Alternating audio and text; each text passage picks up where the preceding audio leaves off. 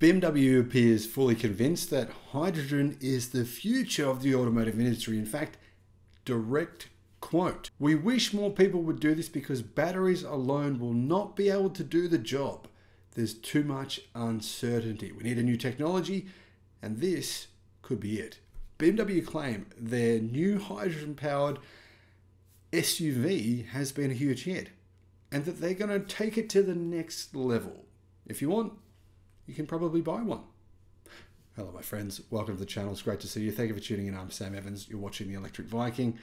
And I personally don't believe hydrogen will play any part in the future of transportation in any way, whether that's long-haul trucking, buses, trains, cars. It's finished. That's my opinion. Let me know what you think in the comments. Do you agree with that? Do you disagree? It's fair enough if you do. However, there's been a lot of analysts and experts lately saying hydrogen is finished. Now, when it comes to other things with hydrogen, different story. Steel manufacture, hydrogen. Renewable hydrogen, very important. It can play a big role in other industries outside transportation, and I do think it will. But BMW and Toyota are really the two last remaining stalwarts, believing hydrogen cars will be a real thing. In fact, also Honda and General Motors have been secretly working on hydrogen-powered cars for the last few years, and they've spent apparently billions of dollars as well. A hydrogen-powered BMW iX5 or an X5-powered hydrogen BMW apparently has been a hit in California, Germany, and the Middle East, says BMW.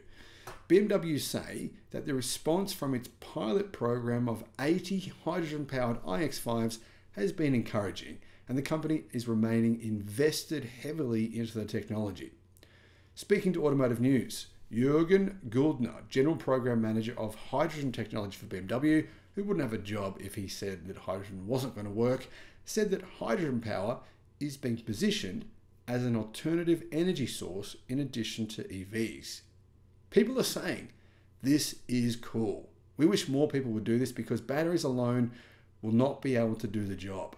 There's too much uncertainty. BMW deployed a small fleet of iX5s to gauge interest and generate feedback from users.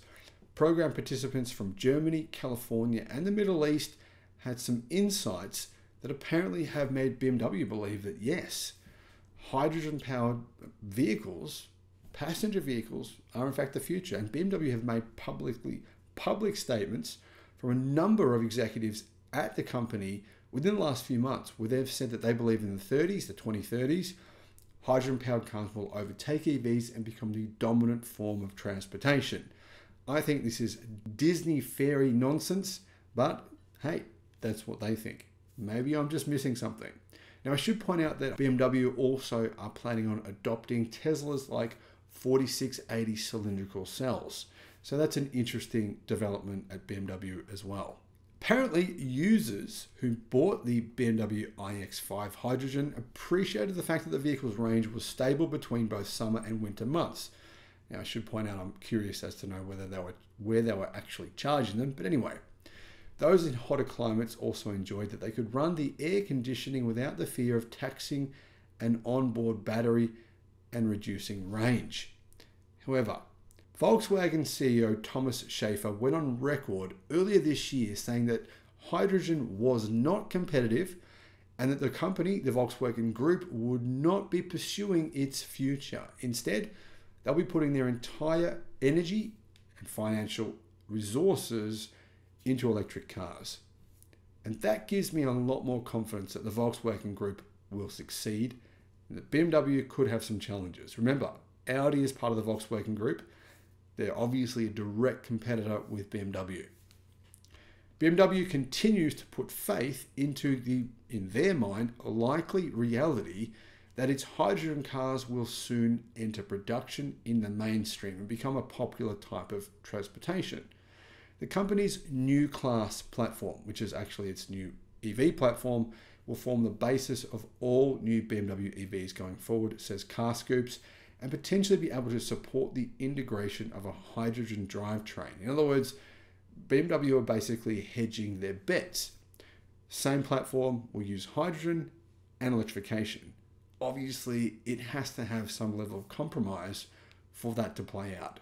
The goal for the company's engineers is to make hydrogen tanks that can fit inside the space that would normally be allocated for EV batteries. Now, like I said, there will have to be some compromises to make that work.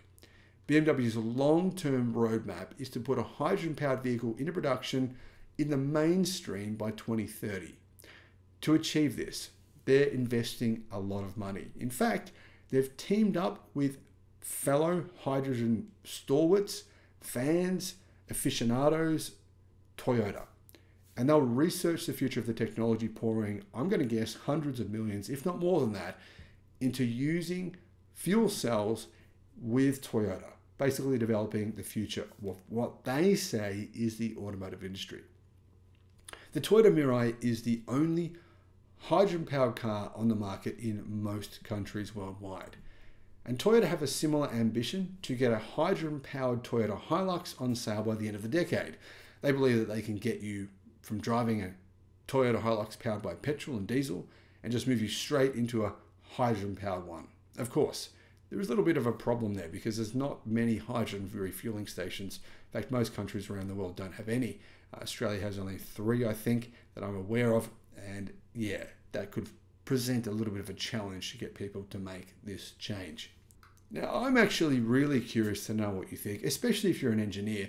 I personally have done the maths, and I think by 2030, if you look at the current cost of hydrogen, there on average, a hydrogen-powered car is about twice the price of an EV. In fact, slightly more than twice the price of an electric car in most places where they're sold. So the cost of hydrogen needs to come down enormously. But the problem is battery pack prices just went down 10% in July. They're down 25% on average industry-wide this year.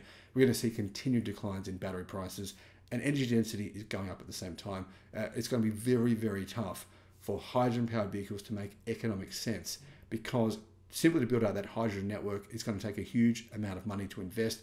Will investors be wanting to take that enormous risk of building that network out when they know that a massive EV push is being made by pretty much every country on earth right now? I'm highly skeptical that that'll happen. But what do you think? Let me know. Thanks for watching. Bye-bye.